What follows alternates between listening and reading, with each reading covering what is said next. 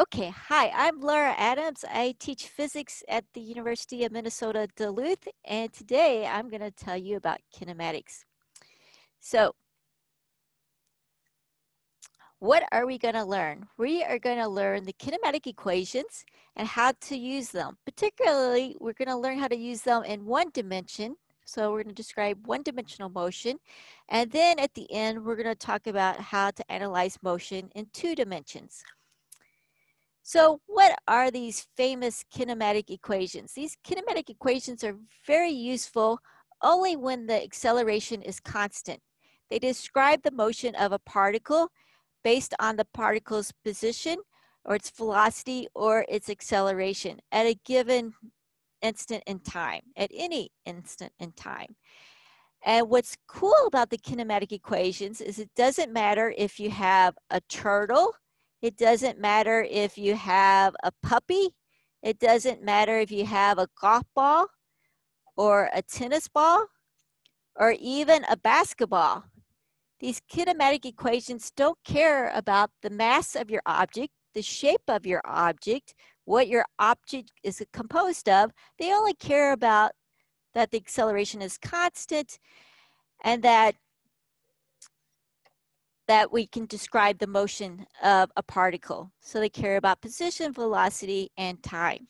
So the first kinematic equation, there are three. The first one relates position with time, and we should define some quantities in this expression for this kinematic equation. So this subscript 0 just means the initial position at t equals 0. So this is the position of an object at t equals 0. This subscript here is the speed of the object in the x direction, also at t equals 0. So these values with these subscript just mean what's going on at t equals 0. This subscript here just means that the acceleration is in the x direction. So this is a position versus time equation, kinematic equation. This equation here is a velocity or speed versus time equation.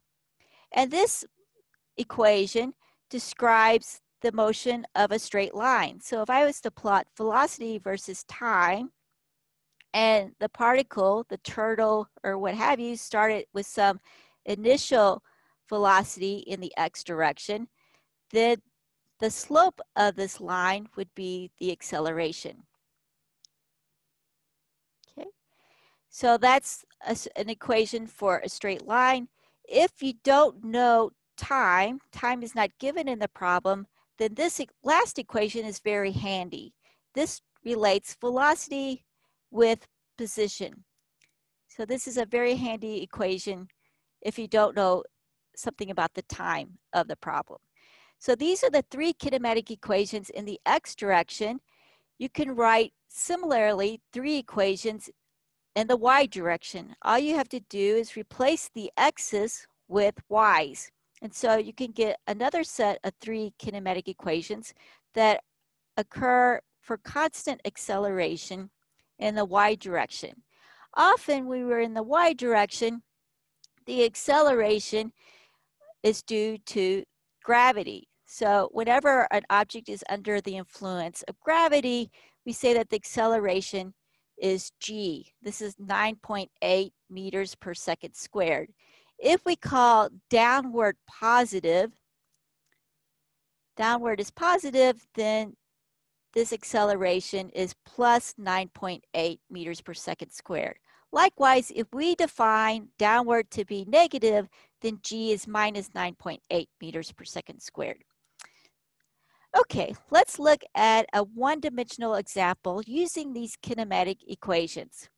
Suppose I have a car, it's moving at constant acceleration. Okay, constant acceleration means I can use the kinematic equations. It's starting from rest. Okay, so we should draw a picture. So we have a car, it's here, it starts from rest. So our initial speed at t equals 0 is 0. So this is our t equals 0. And our x, our initial displacement or position is 0 meters. Okay, it's going at constant acceleration. After a time t, the car has moved a distance d. So we can draw our car. This is going to be, it's going to have some speed. We don't know what that is.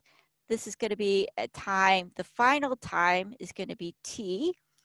And the distance that it's traveled is just d, some d meters.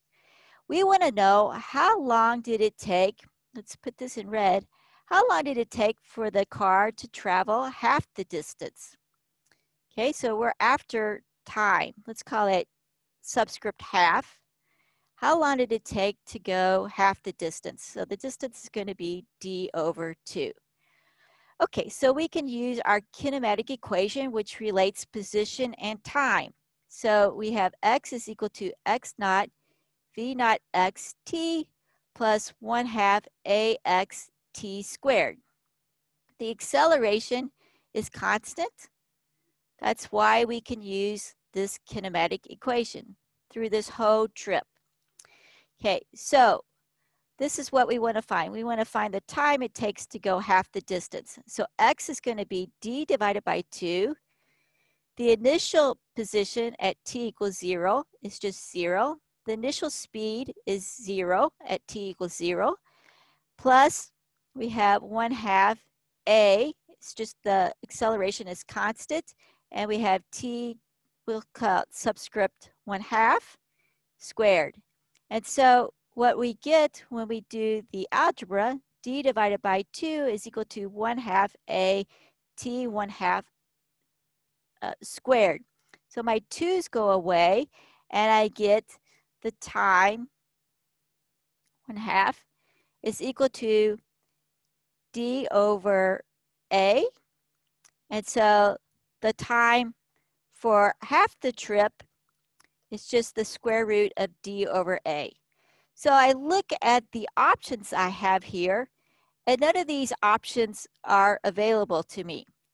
So I'm going to have to find some more information. So we could use the second sentence in this problem to find the acceleration as a function of d. So we know that the time that it takes to go half the trip is d over a. But we're told that the total time that the car moves, it travels a distance d. So again, we can use this kinematic equation, x is equal to x naught v naught xt plus 1/2 ax t squared. Okay, so to go a total distance d, again, it starts at x equals 0 meters, and it has 0 meters per second initial speed, but it has this same acceleration, and it goes a time t. Okay, so we could get a is equal to 2d divided by t squared. I can plug this in to this equation here and get the time to go half the trip. So it's going to be d over a, but we know what a is now in terms of d. So that's 2d divided by t squared.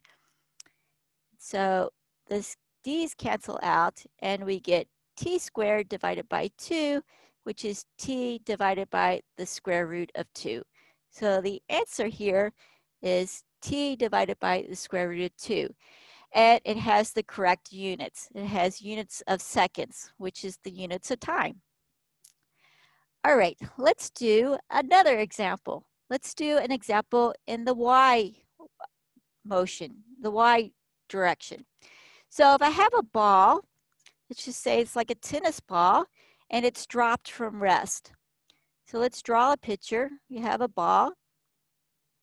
It's dropped from rest. That means the initial y of the speed is going to be 0 meters per second. Okay? And it's going to fall a distance d. So let's say this is some distance d and some time t. How far will the ball fall in 2t? So what is its y position after 2t?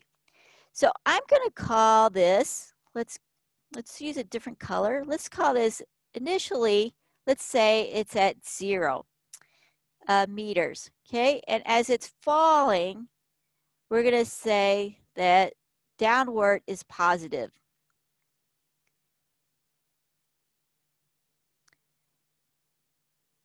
So what else do we know about this problem? We know that it's accelerating. It's accelerating because the tennis ball is under the influence of gravity. So gravity is pulling down on this tennis ball. So we're going to say that the acceleration is just positive g. Okay, so similarly to the last problem, we're going to use the kinematic equation that relates position with time.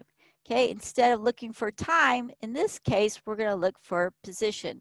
So we have y is equal to the initial position plus the initial speed times t plus 1/2 the acceleration in the y direction times t squared.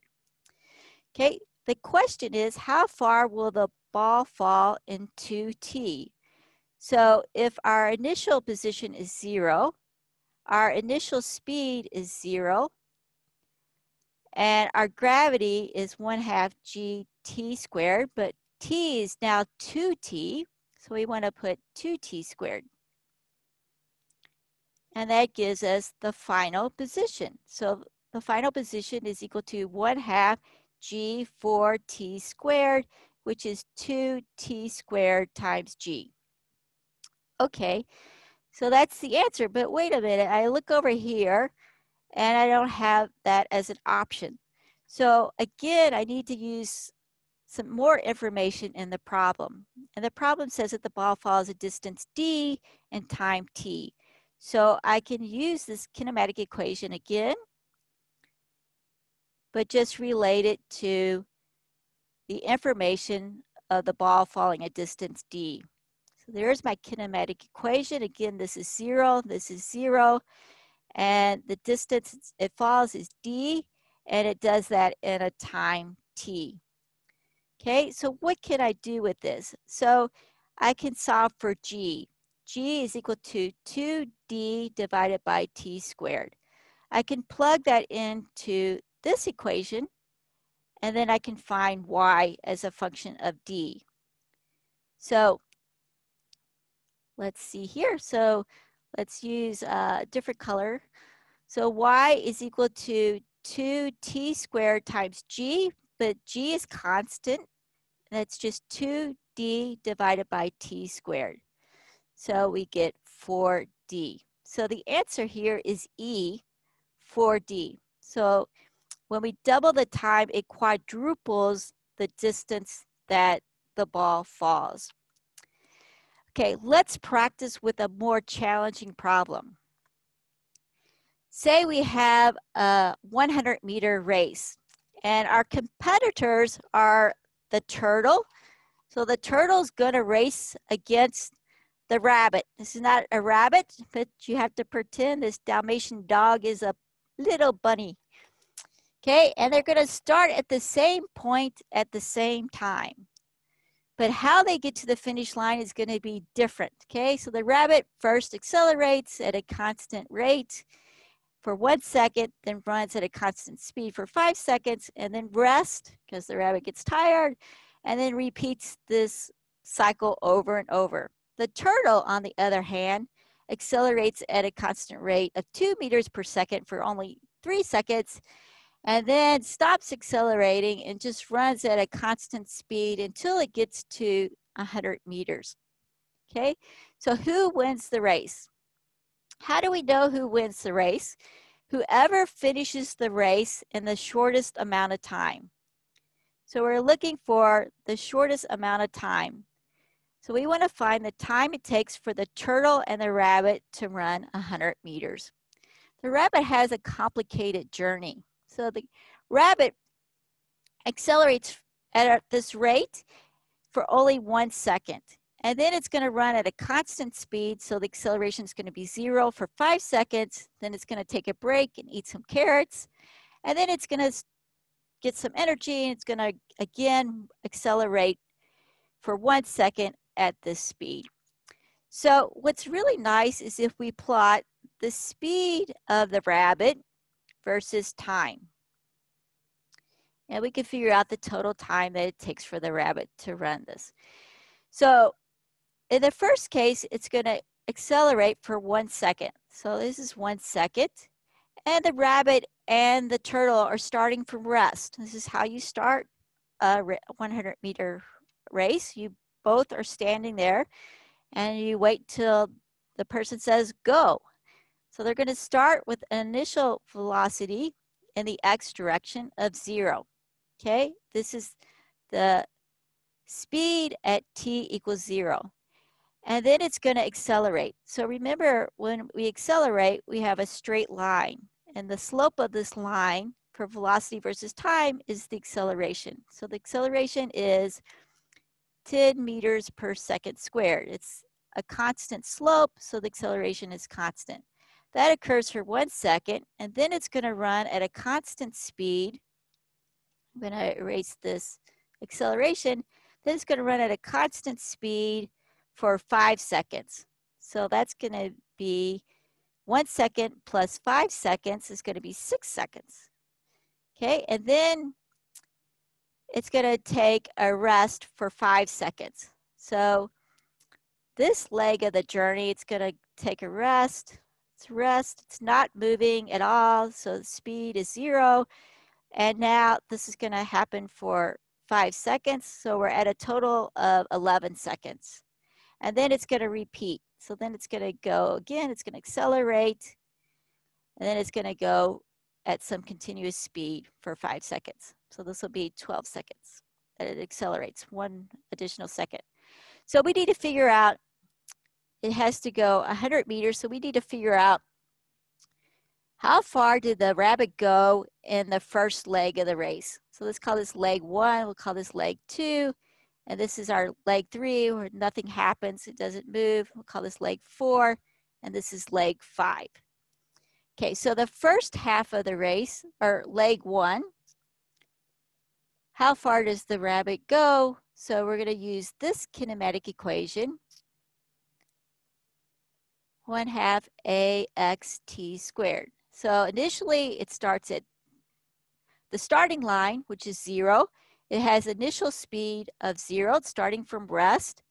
And so it gets to a distance of 1/2. The acceleration is 10 meters per second squared, and it takes 1 second to go this distance. And so what you get here is 5 meters. So in 1 second, the rabbit travels 5 meters. Okay, then the second leg of our journey, of the rabbit's journey, we'll look over here, the second leg, it's going to go at constant speed, so the acceleration is 0. So there's no acceleration, but how far does it go? So we can use this equation, v naught x t plus 1/2 axt squared. There's no acceleration, but what is the initial speed when it starts this second leg? So we have to figure that out. And we can figure that out by the first leg. So it's going to start at the first leg, it starts off from rest, but then it's going to have some final speed. What is that final speed? That's going to be the initial speed for the second leg. So we can use the second kinematic equation to find the speed at this location after 1 second. And so initially it has 0 meters per second. The acceleration is 10 meters per second squared. The time it takes that it accelerates is the time it's accelerating at 10 meters per second squared is 1 second, and so that's the speed. And so that speed is just going to be 10 meters per second. So on our graph, we can write 10 meters per second. That's the speed of this rabbit, and it's going to maintain that speed for 5 seconds. So we can figure out how far does it go.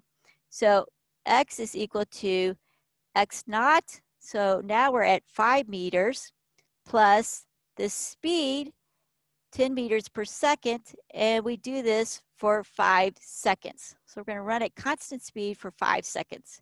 And so when we calculate this, this is 55 meters.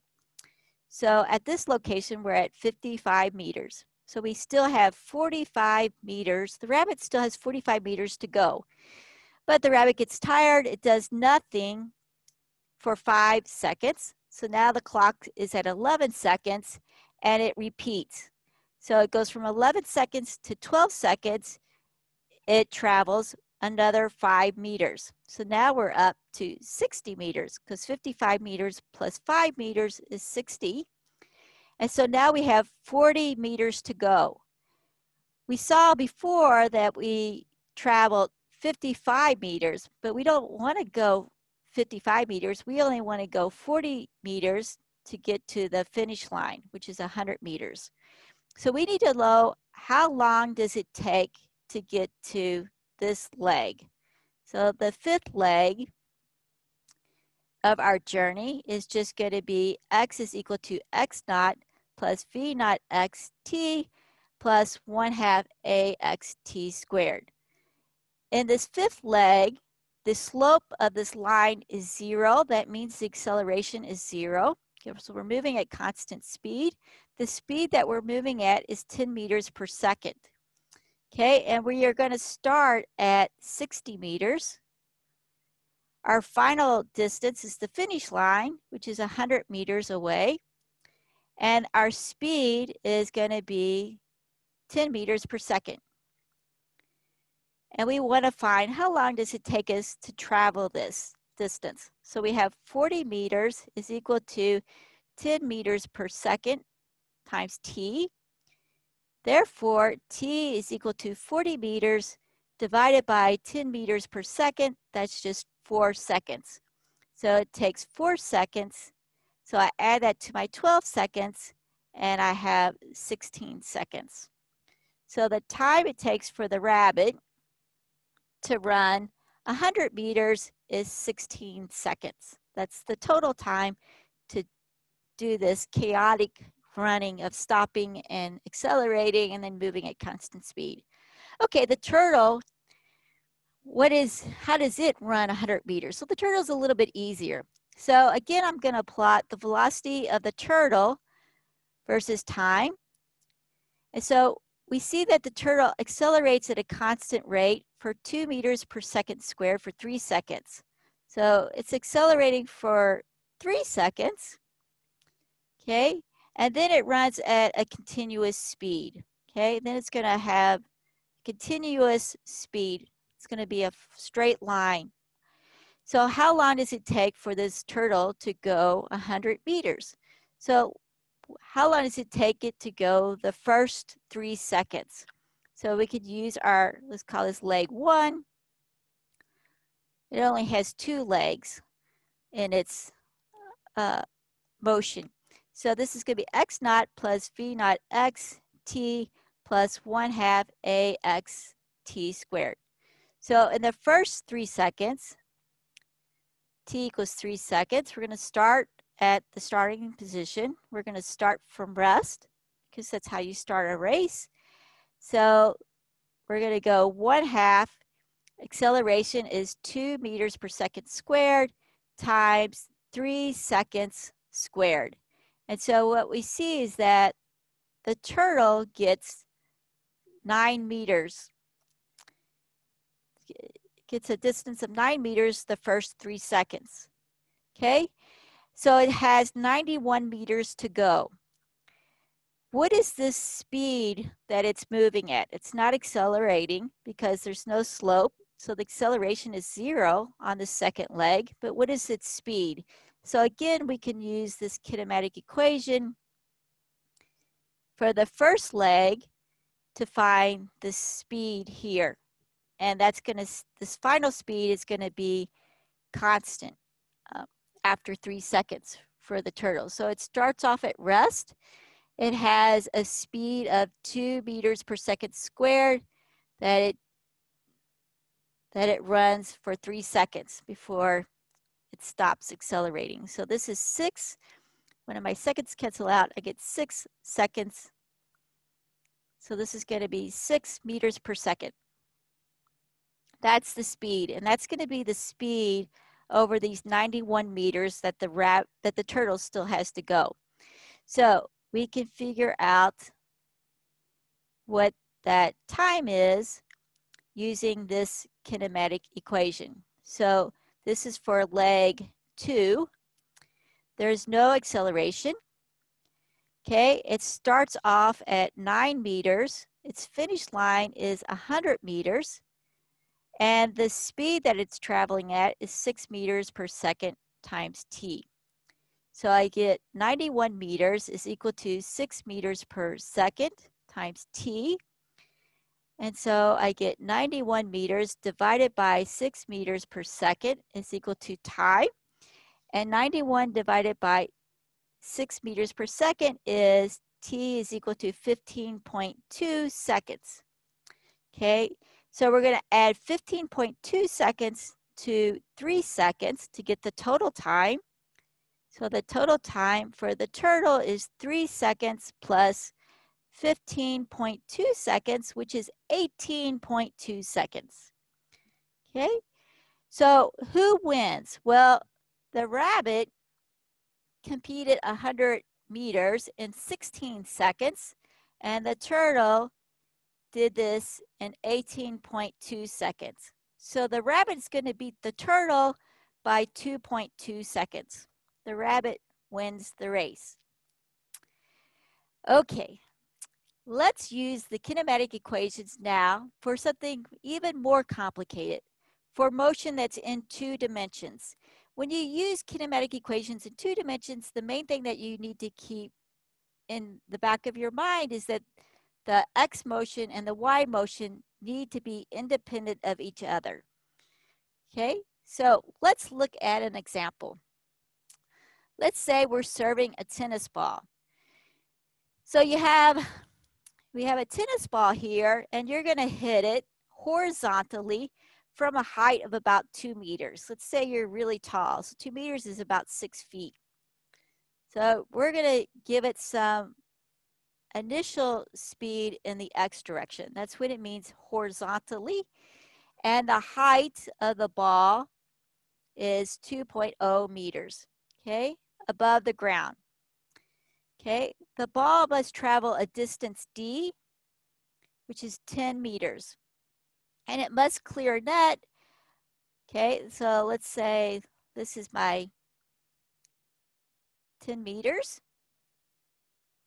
And the net has a height of 1 meter, so about 3 feet. Okay, so we're only given the height of the ball.